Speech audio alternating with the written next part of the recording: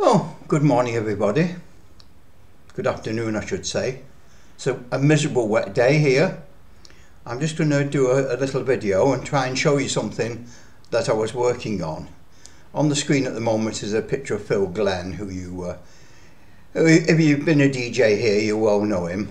Good old Phil.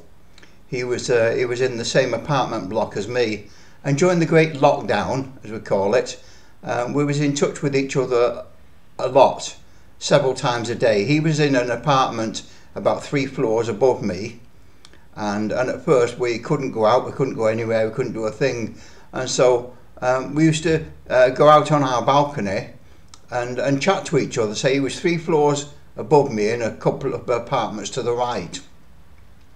So it was very difficult to hold a conversation, but we did. We used to chat away, and it was good.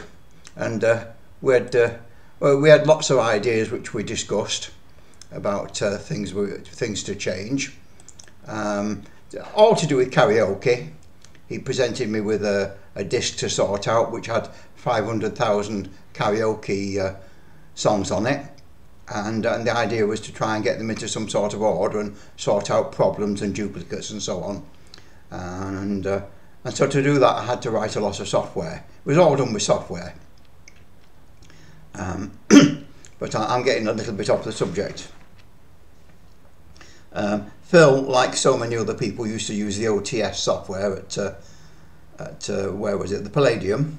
He was there a lot using the OTS, but they also had the other system on there, VirtualDJ, that he used. I know there's still 1 or 2 people that use OTS and swear by it. I'm not one of them. I like it. It's a nice system. It's very nice to use, but it's very outdated. I mean, it can't play MP4 videos, and these days a lot of karaoke songs are available on MP4.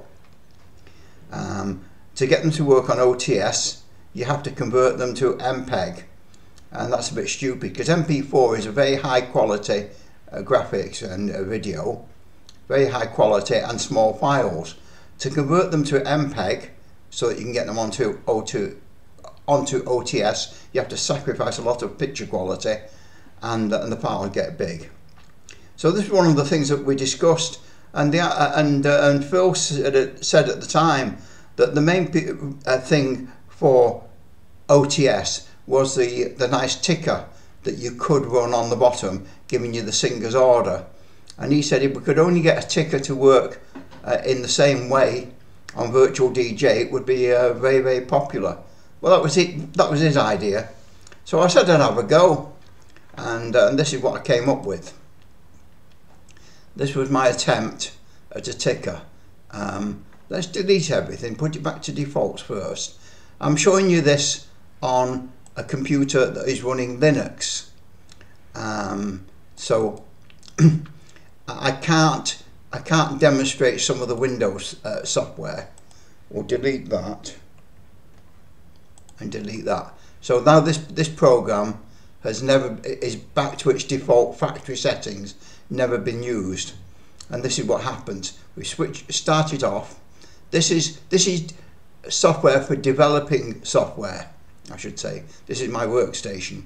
So here we have it now. Let's get rid of that for the time being. Clean things up and we'll get rid of that. We don't want to see it. So this is what you get. The first time you run it, and this was a project, I've only just rediscovered this because, you know, it was left here in Benidorm, and this is it. This is the ticker which I was developing in conjunction with Phil. And as you see now, we've got a box down in the bottom right with my text in it, very similar to the little text box that you have with OTS AV. Very similar, and there is the scrolling text up on the upper left. So if we want to add a singer, well, we'll add 3 singers. Me, Ken, one of them.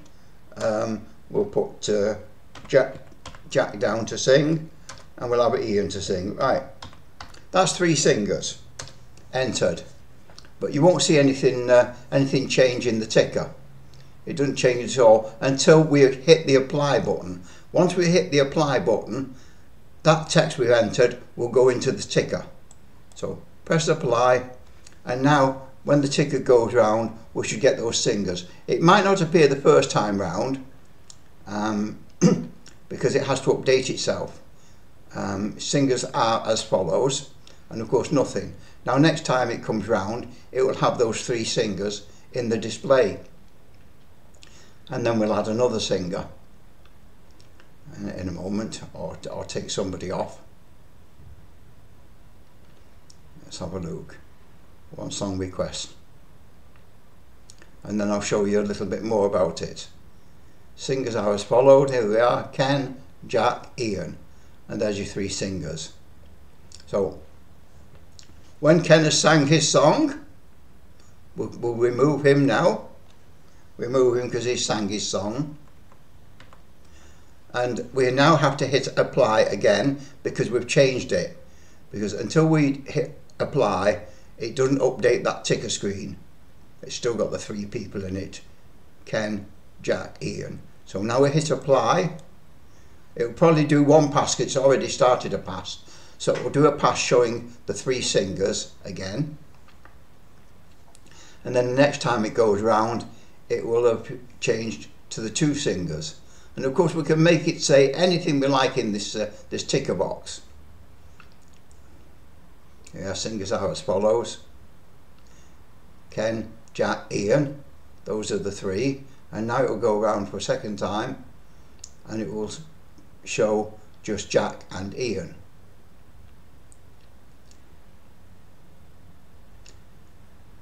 Right.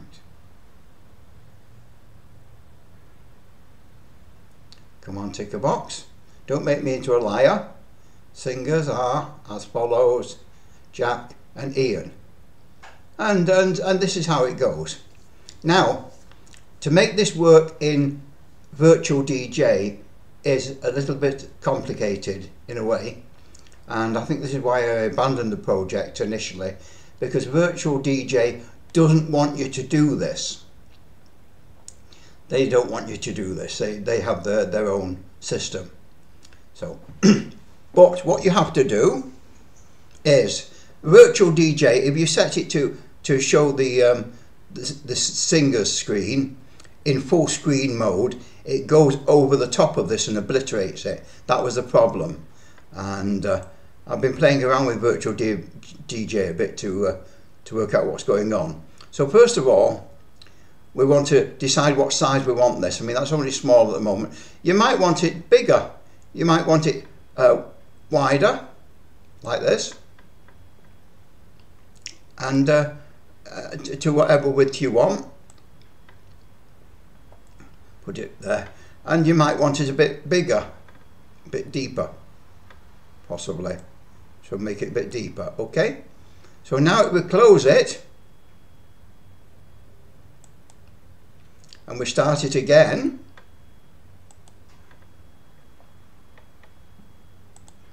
You must forgive me for showing you, it's a bit fiddly because I'm showing it on my development system. So here we are now. Get rid of that again. Get rid of that. And now, as you see, it's gone bigger. And when we restarted it, the background and everything expanded. So you can make it any size you want just by stretching it, as you would with any other window. Stretch it and drag it. So the point is, you would stretch this to the size you wanted and put it at the bottom of the screen. So we'll have it down there at the bottom of the screen. Move that out of the way. Get myself in a mess here.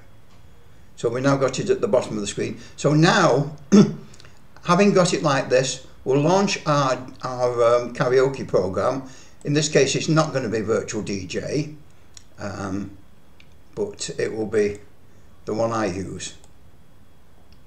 OpenKJ. There's OpenKJ, and we'll open the singers window. Get rid of that for the moment now. So now we've got our singers window. which we don't want to make full screen. So what you do then, we drag this ticker window to this one to the bottom of the screen where we wanted it, say down here somewhere, and we stretched it out to the width we wanted, and then you have the actual song window and you put that above it, and you can hide that you don't want to see now, hide that, and away we go. And of course, likewise, this window here, the singer's window, the window with the lyrics in, you can stretch to make wider or smaller. So that is how you do it. You drag the ticker to the bottom of your screen that you're showing all around the room, and then you drag the other window that has the song, drag that onto the same screen, and you stretch them to the size you want, and you finish up with something like this. And so now we've got our karaoke program running. We could start a song on it, but we won't bother. And the singers. So I'll put myself back down now, Ken, Fred. Let's have Sally, whoever she is.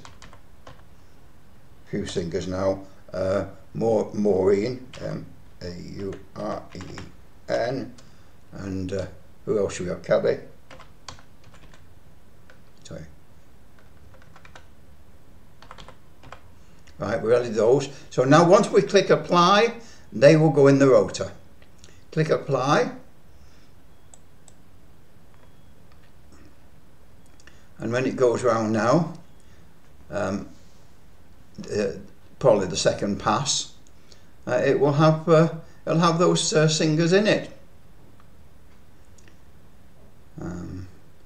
First pass will just have the originals, I think, Jack and Ian, and then it will go around again now, refresh itself.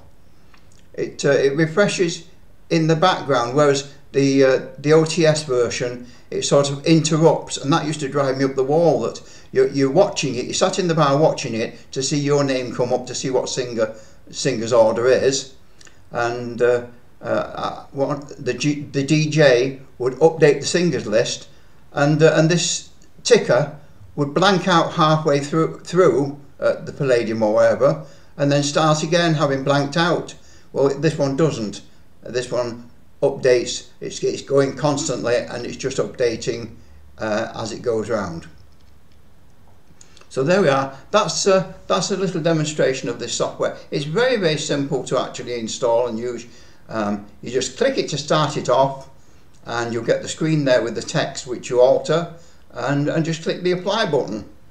And the scrolling ticker window, you just stretch it to the size you want and drag it for where you want it to be, and then drag the other screen so that it's above it. I think that's all I can tell you about it, really, because there's just nothing to it. It's so simple. What I want to know is there any point in it? I mean, Phil came up with this idea to use to put a ticker on VirtualDJ, but is there any point in it? Is there any demand for this, or am I wasting my time, and should I just scrap the project? Okay, anyway, let me know what you think.